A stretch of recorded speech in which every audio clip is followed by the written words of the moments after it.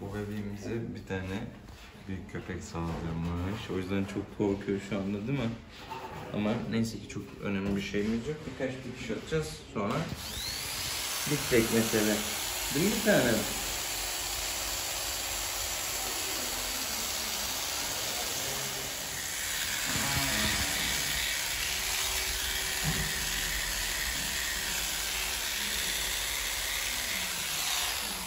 Biraz yaramazlık yapmış. Yerinden kaçmış, değil mi? Ha? Gel bakalım şimdi şu kulağına başlayalım senin. Aç kapıyı abicim.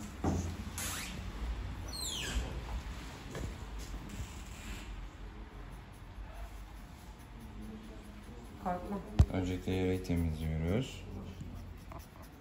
Yarayı temizlemediğimiz takdirde tüylerden arındırmazsak tekrar mikrop kapma ihtimali çok yüksek. Daha bebek, daha çok küçük. Bak ne böyle büyük durduğuna. Değil mi? En fazla olsun 4 aylık. Belki o kadar bile yok.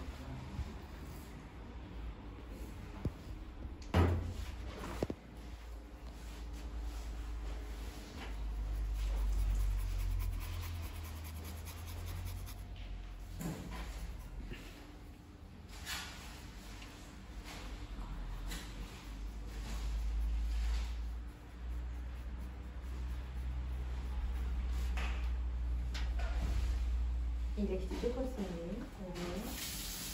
İyileşeceksin. Evet, birazcık şöyle altını da temizleyelim. 3 var dedin değil mi benim? Evet, aşağı. Yerimiz daha küçük, çok şükür. Biraz.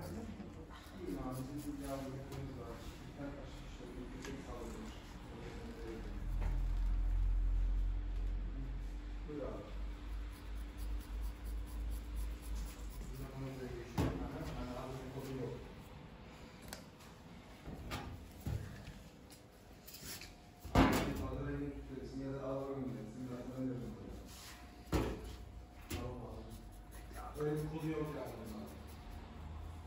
Tamam abi, hadi görüşürüz.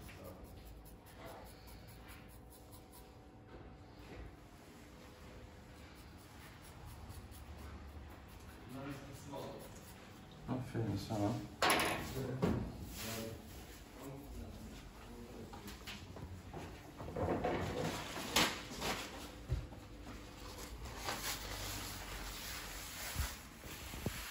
Ne zahmet var kendine.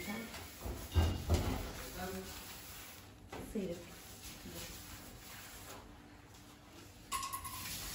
Evet, gel bakalım bir tane. Şu yaralarını iyice temizleyelim senin. Korkma, tamam mı? Şimdi sana çok küçük bir dikiş atacağım, tamam mı? Hatta zımba. Dur bakalım. En büyük yaramız bu. Diğerleri küçük dişler.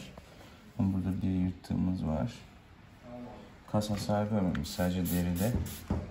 O yüzden derin bir dikiş atmamıza gerek yok. Sadece zımba atmamız yeterli gelecek.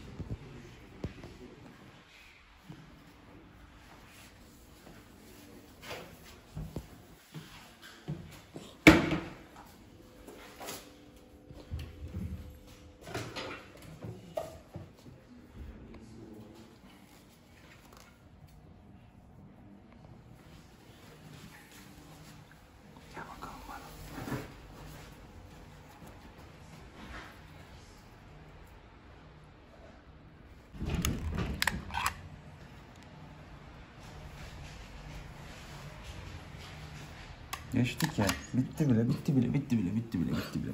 Tamam aşkım, tamam.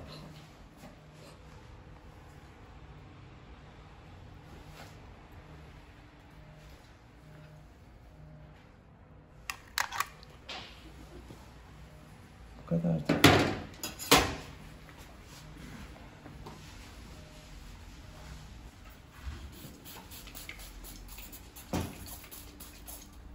Aferin sana. Bakayım altına da şimdi. Sadece bir tanesi çok büyük yara. Diğerleri küçük dişler var. Onları dikiş atmıyorum. Onlar kendi kendine kapanacaklar inşallah. İki tanesi küçük. Bitti. Bu kadardı. Bu kulağı daha önce olmuş bir şey olmuş oraya. Aha. Biraz daha eski bir şey o. Bakayım. Tabii şimdi köpek ısırıkları çok mikrop kapabiliyor. O yüzden çok düzenli bir şekilde yaralarını temizlememiz gerekecek. Ondan sonra yavaş yavaş zaten düzelecek. Düzeleceksin, tamam mı? Korkma hiç. Allah'ım hala korkuyor. Kurban olurum sana ben. Başka bir yerinde var mı diye kontrol ediyorum.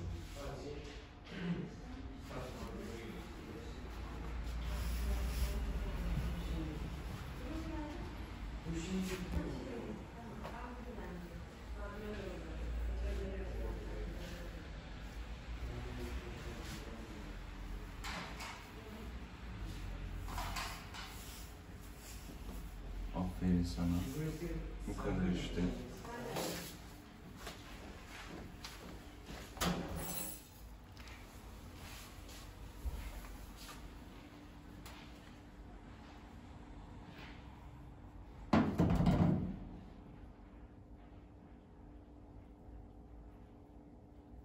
Bu eski yer olduğu için artık dikiş atılabilecek pozisyonda değil. Buraya da düzenli krem süreceğiz. Bir de bunun biraz avantajı da kulak bölgesinde olduğu için saldırdıkça tekrar kanama yapar. Kabuk bağladıktan sonra inşallah yavaş yavaş iyileşir ama iyileşmezse duruma göre böyle bir küçük sarmak gerekebilir burayı. Belki bir kafalık. Bu arada kendi dikişlerini açmaması için de bir kafalık takmamız şart bu aşamada. Yoksa dikişlerini açar. Tamam. Ben şimdi sana kremlerini de süreceğim. Sen de bir daha kafesinden kaçma ama, tamam mı? Bunu yalnız mı ayıralım? Bunun bir de kardeşi var aynı. Yalnız kalsın. Yalnız kalsın. Yalnız kalsın, yoksa kardeşi de oynar dikişleriyle. Tamam, okey. En azından şöyle bir hafta dikişler tutana kadar.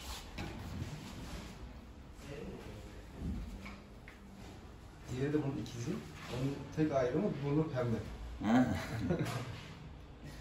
Cinsiyetleri aynı mı? Evet.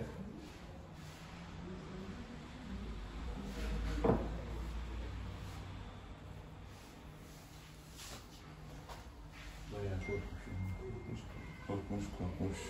Anlayamamış ki garibim ne olduğunu. Çok mu korktun sen ya? Artık sakinleşebilirsin ama bitti. Şimdi ben yaralarına ilaç sürüyorum zaten onun. Aynı bölgelere siz de devam edersiniz verdiğim ilaçları sürmeye.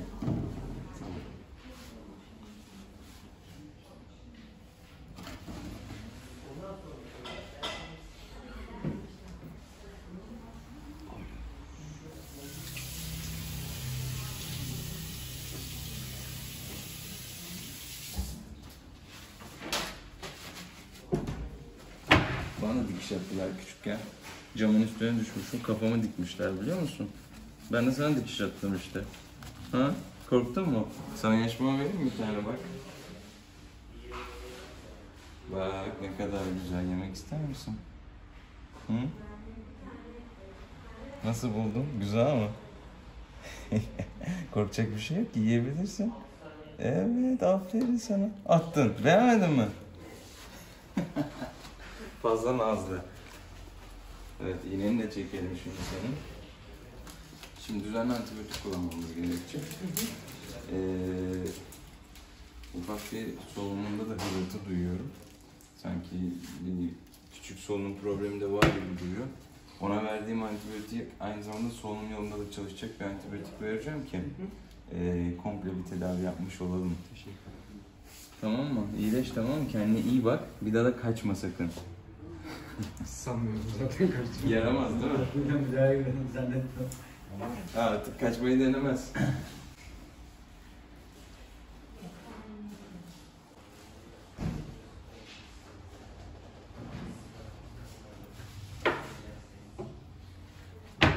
Evet. Geliyor bir yine. Biraz daha yaşmama vereyim mi sana? Aramız düzelsin iyice. Hı, bak. Sen onu niye bana yedin mi? Aferin sana be. Çok dayanıklı yalnız. Maşallah var. Büyük demedi. Bazen büyük köpekler geliyor dikiş atarken ağlıyor. Sen maşallah çok dayanıklısın. Aferin sana.